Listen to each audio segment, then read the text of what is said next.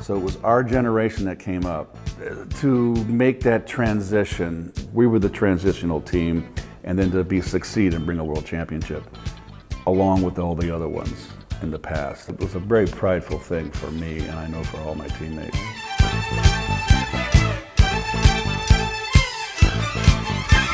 We played good at critical parts of the season. You know, we hung in there early. You know, that served its purpose to tell us that we could play with the Phillies and the Pirates and the Expos, the great teams in our division at that time. Once we got over that hump of believing in ourselves that we could play with these teams, then critical parts of the season come up. And obviously, we played very well going down the stretch.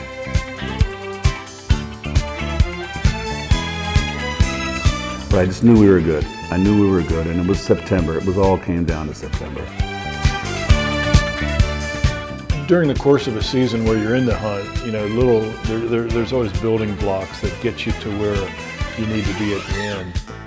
That was the same with us.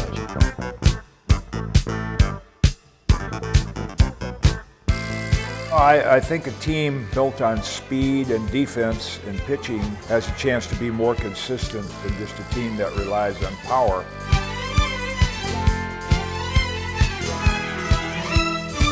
Even if we didn't win it, we were exciting to watch because of the speed and the defense. And I think it really caught the attention of the Cardinal fan base, which for me is the best in all of baseball. Suter from the belt to the plate, a swing and a miss, and that's a winner! That's a winner! A World Series winner for the Cardinals! Porter throws his mask into the air, the players converge around the mound, the police arrive on the scene.